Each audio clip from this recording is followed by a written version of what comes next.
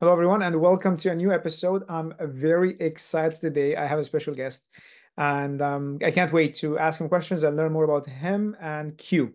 So, Dr. Levisetti, he's a seasoned leader in the global clinical development. He's currently the chief medical officer at CUE Biopharma. But he also held like prominent roles in various pharma companies, including DNA Tricks, Dauntless Pharmaceuticals, Mirati Therapeutics, and he directed clinical and immuno-oncology programs there. Dr. Levisetti's extensive background includes leadership positions at Roche, Pfizer, and academic appointment at Washington University School of Medicine.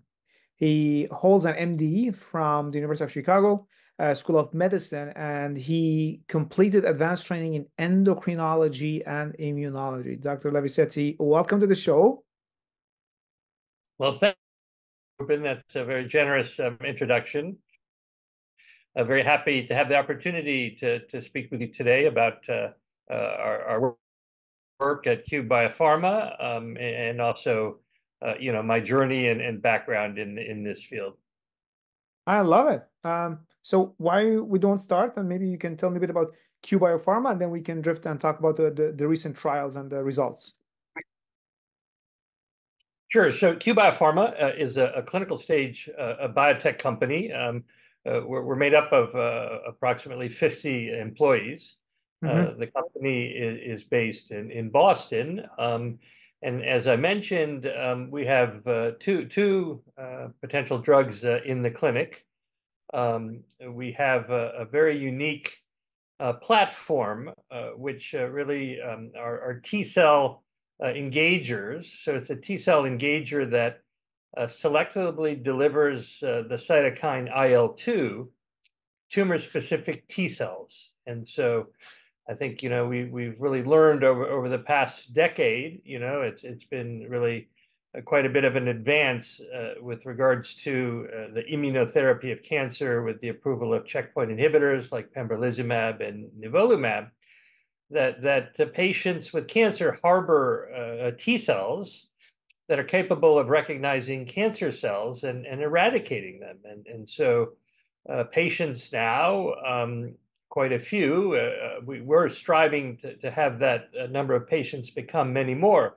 But about 10% of patients treated with checkpoint inhibitors in most indications have very durable responses. And so really even complete responses or really significant control of their cancer for several years, for even 3, 4, 5 years.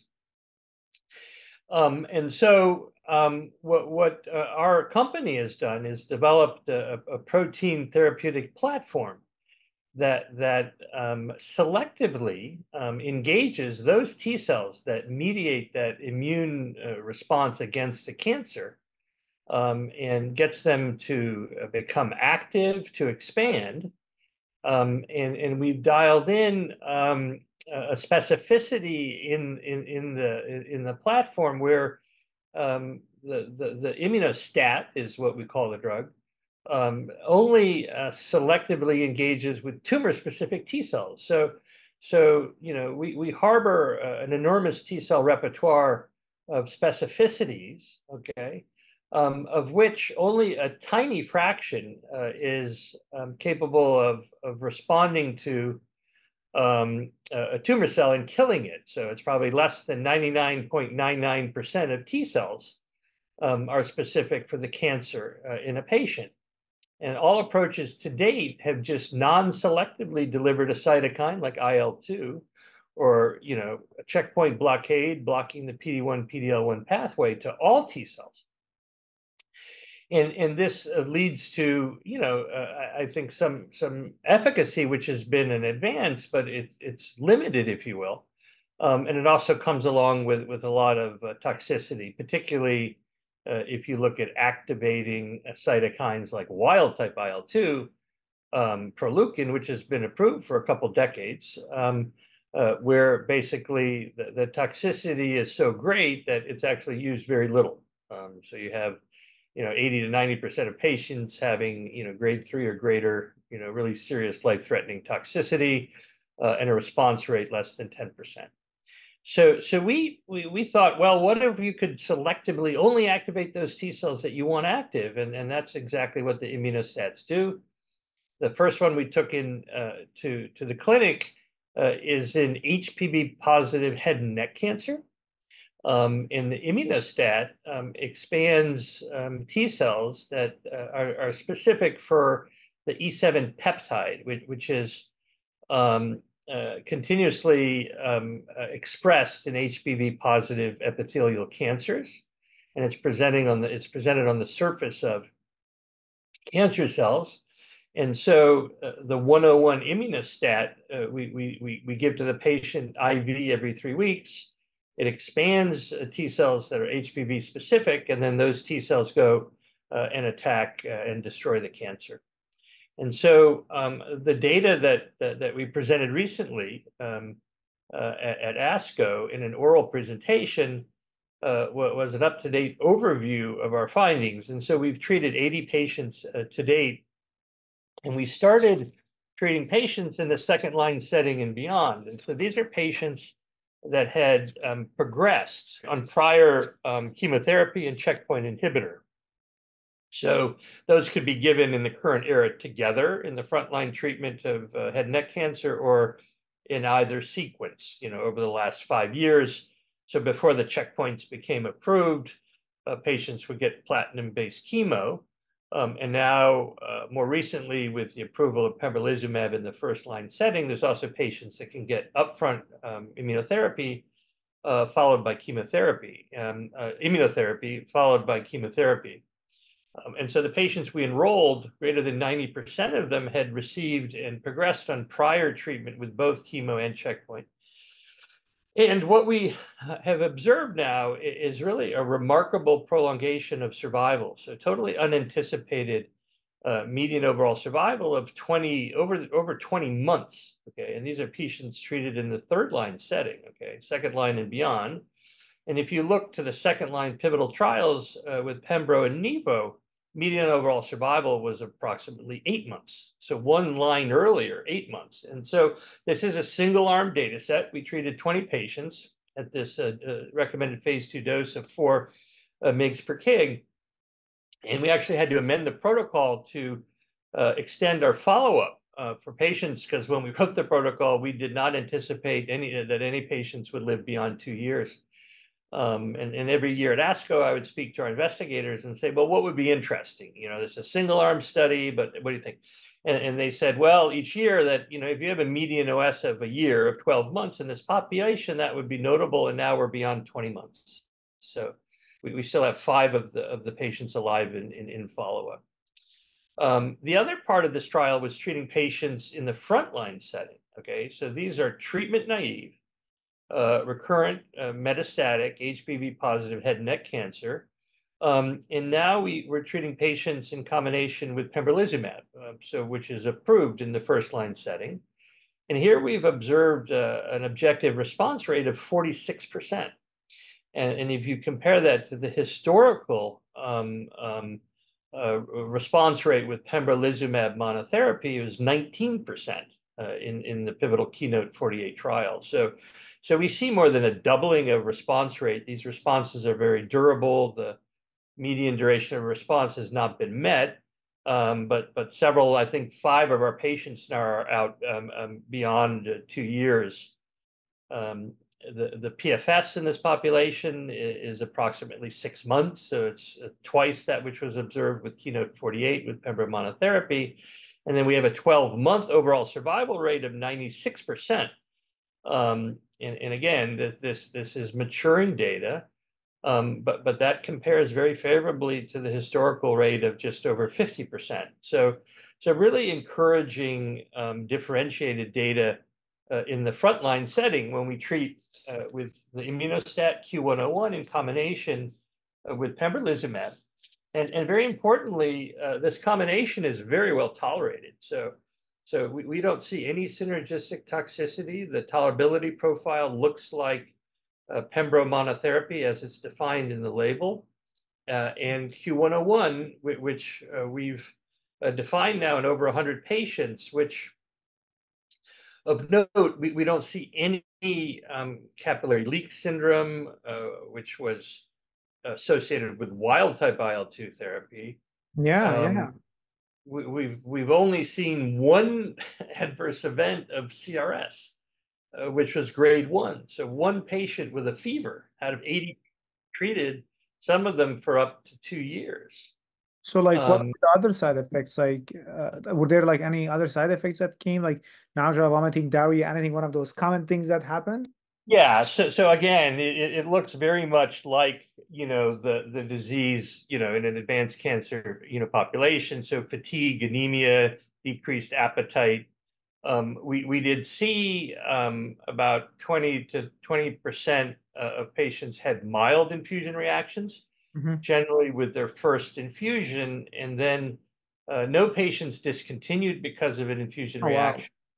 And they were very easily managed. So we didn't pre-medicate up front, but if a patient had an infusion reaction, we would then pre-medicate on subsequent cycles. So we actually still have 5 patients on treatment, a combination of 101 with pembrolizumab. And of the 25 we treated at the recommended combo dose, 20 of those patients remain alive in follow-up. So it really, the survival data really looks very favorable, as it matures, and so it's really great for these patients. And our investigators are really enthusiastic, about this as a potential, option. It is, yeah, it is. It is very Combination, yeah, exciting. yeah, it's very exciting. The combination, in the frontline setting with of pembrolizumab with chemotherapy, that data, if you look at the 4-year follow-up from Keynote 48, it looks very strong. So their median overall survival was 14 months. So Mhm. it was longer than the pembro mono.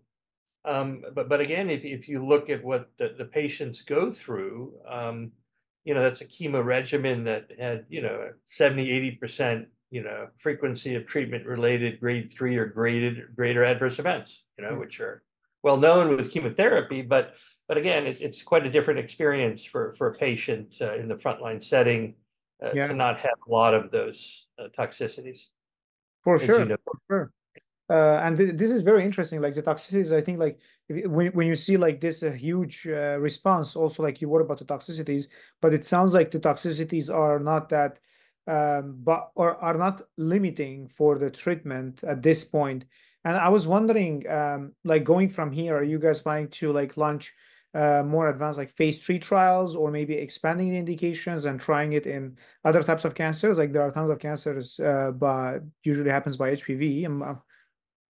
Yeah, no, it's a great question. So we're planning a randomized phase 2 trial with 2 doses of 101 Okay. in combination with pembrolizumab compared to pembrolizumab monotherapy. Hmm. So we had a very productive interaction with the FDA earlier this year, and this is really what was now aligned with the expectation and recommendation. I'm sure you're familiar with what really is a mandate by the FDA called Project Optimus to Hmm. optimize the selection of dose in combination immunotherapy regimens.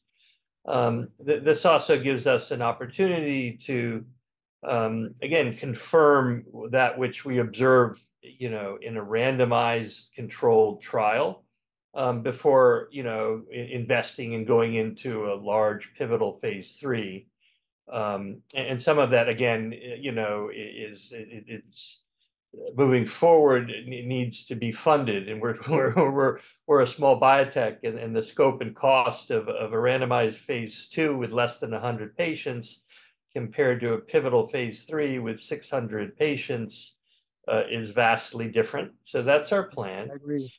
Regarding your question, it's a fantastic question, and I just wish we had more resource to do more because, as you allude to, and I'm sure know very well, that there's a whole other set of HPV-driven cancers where there's Hmm. really a huge unmet need, and that includes cervical cancer, probably as the Yeah, next exactly. prevalent head and Yeah. neck cervical cervical, and then some genitourinary, which are just terrible, vaginal, penile, vulvar cancers, which are really nasty, malignancies. And so based on what we're observing, particularly in combination with the checkpoint inhibitor, I think there's a very strong rationale to consider going into, for example, cervical, right? The front line Yeah. standard of care is a checkpoint inhibitor plus chemotherapy. Yeah. So to consider, a combination up front, particularly in patients with, advanced disease at diagnosis, makes a lot of sense. So it's just a matter of resource and being able to do that. But again, it should really have. I mean, it should work in a way that's very much analogous because the HPV genome. There's a component of it, so there's different parts of it that have different peptides that are expressed. With different E5, different cell E7, cycle. and the E7 it seems to be really ubiquitously expressed in all of these HPV-driven cancers. So if you have an HPV-16 cervical cancer, it's an absolutely rational and good target to go after. So that brings me to a question now. I thought about it. Like this is very innovative, and the results are very exciting. I hope like in the next year or so it will be available in one of the centers that I work in too to try it. But like going back to the early days of CUE, Yeah. how and why they chose to target this pathway, and like what was the thinking process of creating this drug? And if you don't know, that's completely fine, but it's interesting question for people who are trying to innovate there and find a similar targets or pathways to treat. Like how did this idea came about? Yeah, so it's an outstanding, question. And I've been with Q now 3.5 years. Mm-hmm. I'm actually was very familiar with the company all the way back. I as a consultant, worked with the company to prepare the IND on the first drug with the Mm-hmm. immunotherapy about 5 years ago. Um, and so, the premise here, the concept was, in Q basically refers to, sort of taking the nature's cues, okay, to modulate the immune system. So in cancer, to turn on anti-tumor adaptive immunity and T cells. And we also have a preclinical autoimmune pipeline, which does the converse. But so the thought was, well, what would be a good specificity, okay, and tumor to go after? And so, the first choice then ultimately was to go with a virally driven, okay, tumor, right? And so viral is not self, okay? And so I think the scientists and the company reasoned that it would make sense to choose a foreign antigen, a cancer with a foreign antigen target that was consistently expressed, and that the immune response against this would naturally be stronger than an immune response against a self protein. Okay, because there's no tolerance, right, against this because it's a viral protein. It's an infectious agent. The second drug that we brought into the clinic is called Q102, and it's the identical platform construct, but instead of the E7 HPV peptide, now this has a peptide of Wilms tumor 1. And so Wilms tumor 1 is a tumor antigen, okay? So it's an oncofetal protein. It's expressed during embryogenesis and then goes away, except for a couple of tiny traces in a couple of tissues. And so this is expressed at very high levels, okay, in a whole set of liquid tumors and solid tumors. So in AML, it's expressed in almost 100% of cells at a high level. WT1, it's overexpressed. And then if you go and look in other cancers, so we've treated now 40 patients in a dose escalation and expansion with colon cancer, pancreatic cancer, gastric cancer, and ovarian cancer. And so that's where we started in the clinic, is that basket of indications. but there's a very strong interest in taking our 102 immunostat into patients with leukemia AML. We have a leading investigator in glioblastoma who wants to take it into glioblastoma. So it's been a target that's been investigated with cancer vaccines, but none terribly successfully, unfortunately.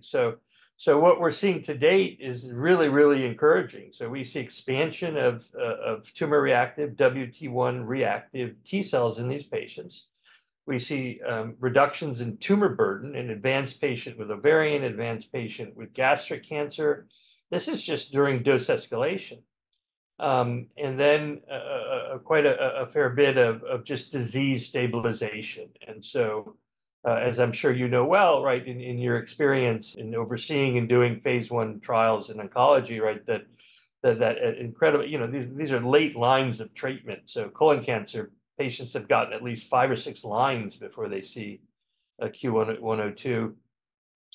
But in pancreatic cancer, for example, we have 2 or 3 patients that again, being treated in the second or third line. So they've received frontline therapy, then a second line therapy, and then, as you know well, unfortunately, not many of these patients are around for many more lines of therapy. But we have 3 patients now that have experienced disease stabilization. So without absence of RECIST-defined progression for 6 months, 1 up to 8 months.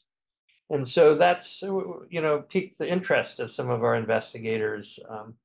And then again, ultimately, well, I think our plan is to look for the next rational combination of CUE-102 in patients with a WT1 overexpressing tumor, where again, we would hope to see what we saw with 101 in HPV-driven cancer, that when you add another agent here, which is a checkpoint blockade agent, that you somehow enhance, the ability of the immunostat to expand relevant anti-tumor T cells, to have durable responses, to have, a response rate that's close to 50%. All right, and that's a very different picture, right?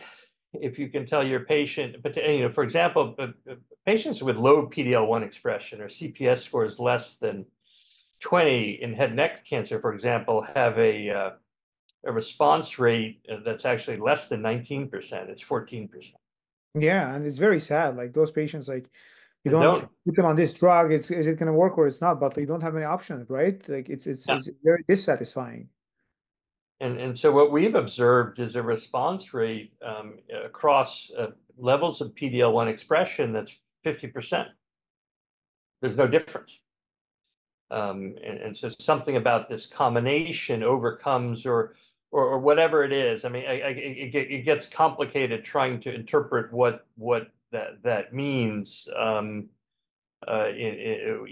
With regard to whether the PD-L1, expression, the PD-L1 CPS expression is just telling you about a hot or cold tumor, or how immunologically active a tumor is. But in the case when you come in with a combination, it overcomes whatever is sort of more immunologically cold or inactive. But that's just kind of hypothesizing. Do you think that maybe the target that we are looking for, like the PD-L1 here, maybe it's not the right marker to look for to guide us to maybe this is the right treatment or not? Well, it's a great question. It's the best thing that's come up to date in terms of checkpoint therapy, checkpoint inhibitor therapy. Yeah. But it's not a great one, no.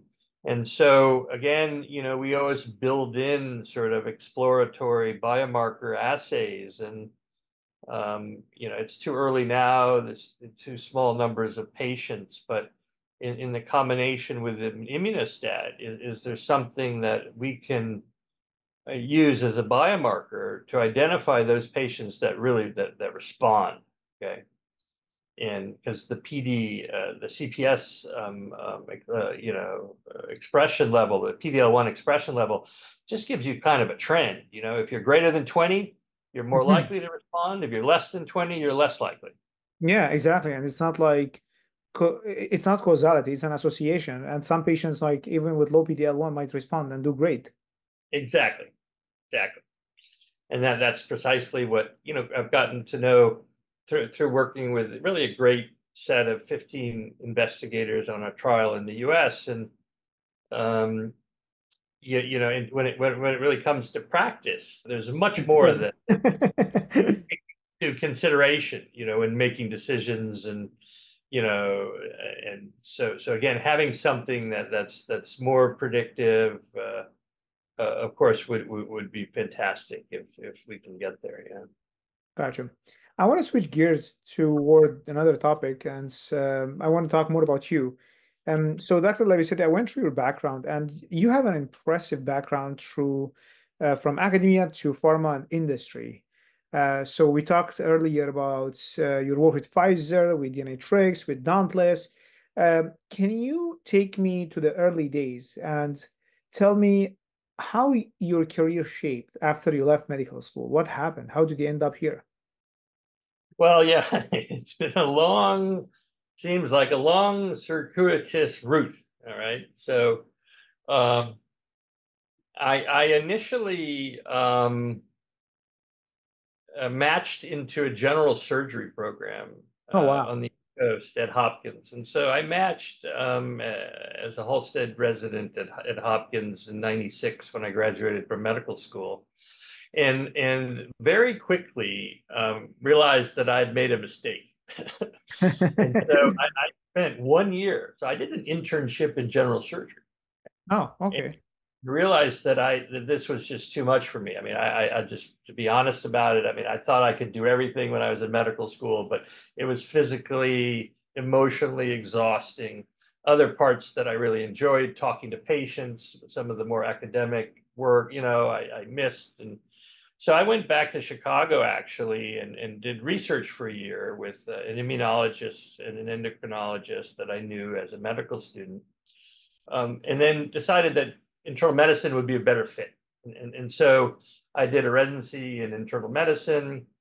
And then one of my mentors at the time, Ken Polanski, who is an endocrinologist, and I was going to do my fellowship with him in Chicago and with Jeff Lustow in immunology because I was fascinated by autoimmune endocrine disease. And so he ended up moving to WashU in St. Louis and invited me to check it out. So I ended up going to Washington University in St. Louis for a clinical fellowship in endocrinology and a postdoc in immunology in a lab of a very famous immunologist, Emily Unanaway. And I ended up staying there for 9 years. And so I completed my clinical fellowship and then spent 3 months a year attending at Barnes Hospital in general internal medicine and doing, endocrine consult service and a half day a week of outpatient clinic and endocrinology.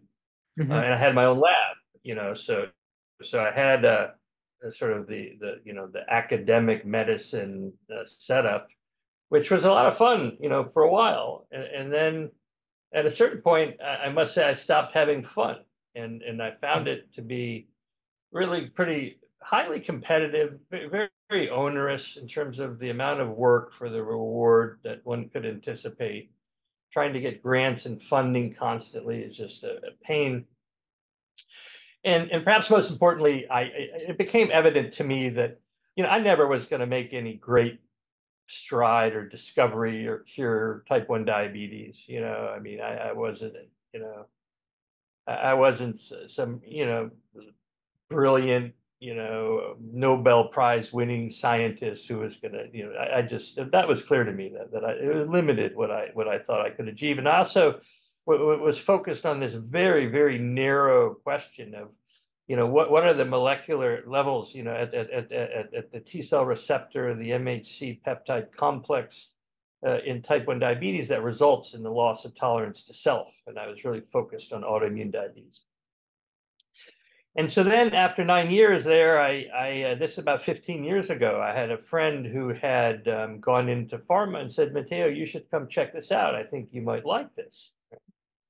And so I went on a couple interviews with a couple of big pharmas, and then I took a job offer at Merck Research Labs in Rahway, Wow. and so I started at Merck as an associate director, where I was a medical monitor on a huge global trial in endocrinology and bone metabolism, and I spent 2 years at Merck, which was a fantastic entree into industry. So just a really incredibly good group of super high quality clinical researchers.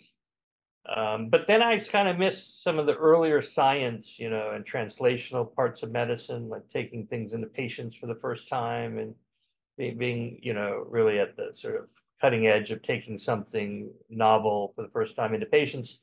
And then I got contacted about an opportunity at Pfizer in La Jolla, California, working in early clinical development, and so I took that, and I spent 4 years at Pfizer in early clinical development, and that's where I really branched out from endocrinology metabolism Mm-hmm. in more immunology Mm-hmm. development and oncology. So I had rotated through oncology services as a resident, but Yes.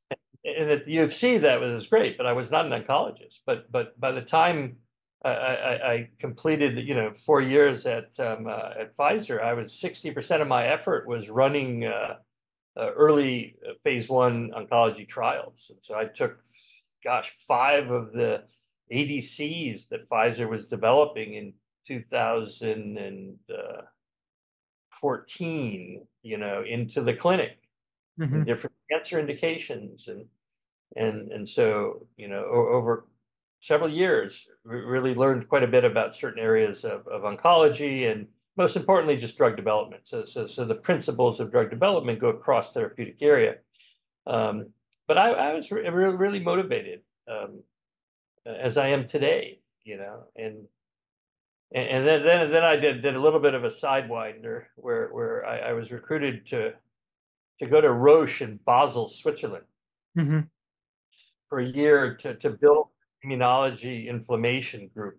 Um, That must and that must be a really nice trip, Switzerland. it was, well, I thought it would be, but it was tough. At the time, I have 2 daughters that were little, and my wife. Okay. We were living in La Jolla. I don't know. I live in Southern California.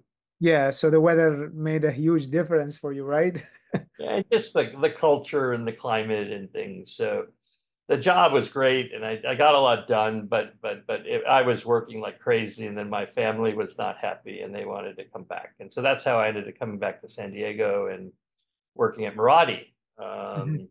Therapeutics, which was a lot of fun. Um, and the CEO of Mirati was my boss at Pfizer before, and so he had asked if I would come oversee and set up their immunotherapy combinations with their small molecule TKIs that they were doing in lung cancer, which are immunomodulatory with checkpoint inhibitors in renal and lung cancer. And so I spent 2 years there.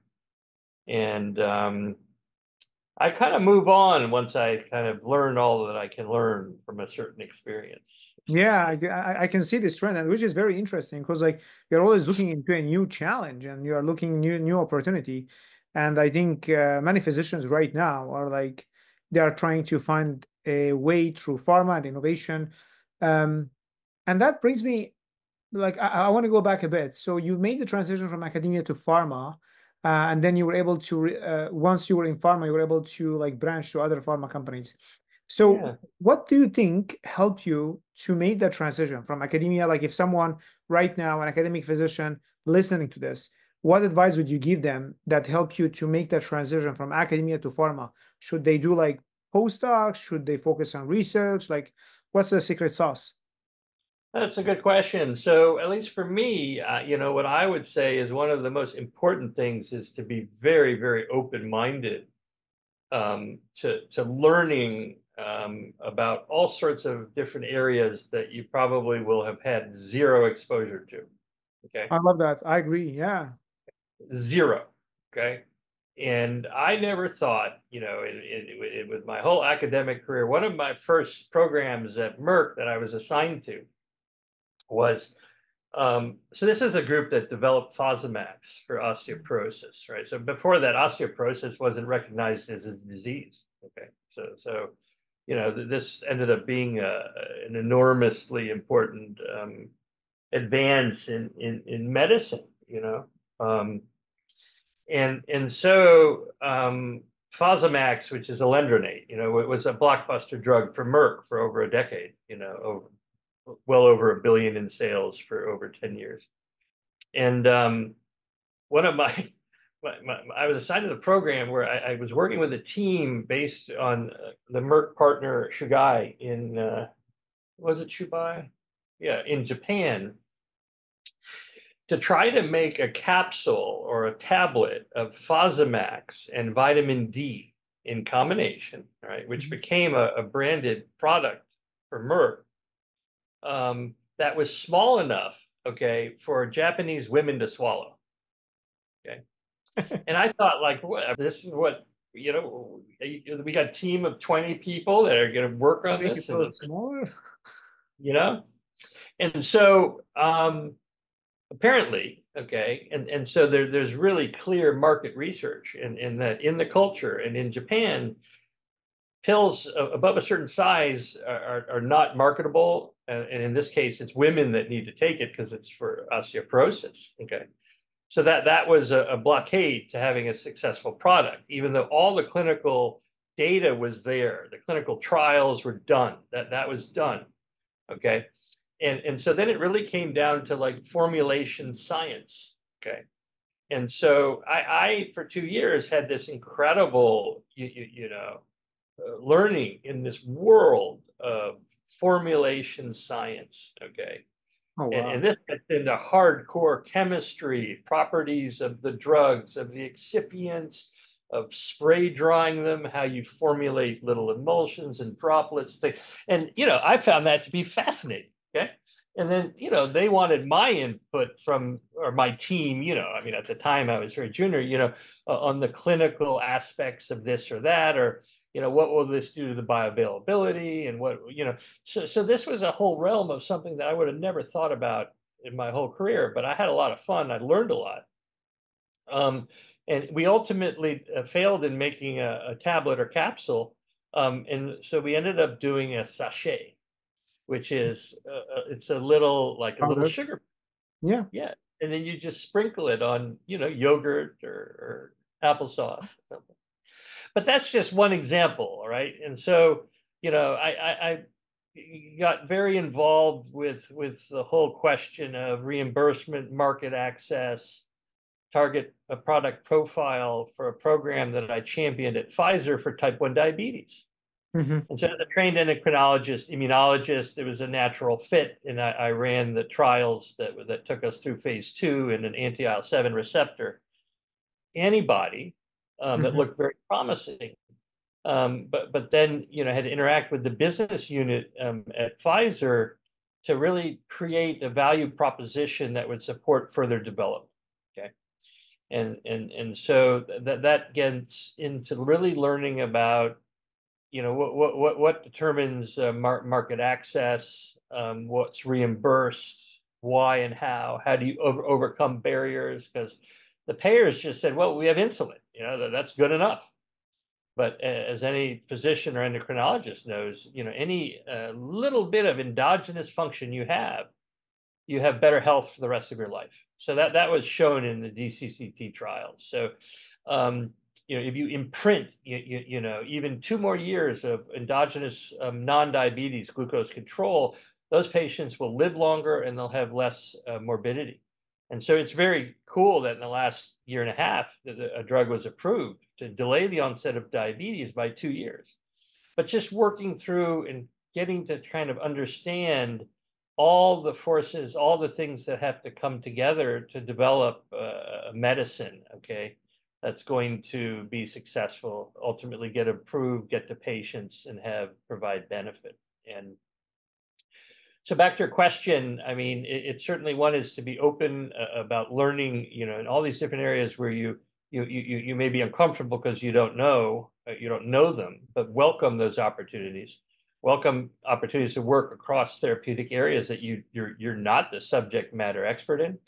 And then the other thing, which I've only recognized more so in the last 5 years, is in pharma and biotech, I'm constantly in a position where I have to make decisions, okay, with limited data, okay. But my job is to make the right decisions, right, and to make good decisions. But you have to get to a point where you have to feel comfortable in that space, and that's not consistent with the academic medicine mindset, okay. Yeah, I agree. So I recruited this fancy MD PhD from Dana-Farber, who was on the faculty at Harvard for over 10 years, and he's my senior director now, a medical monitor, brilliant guy.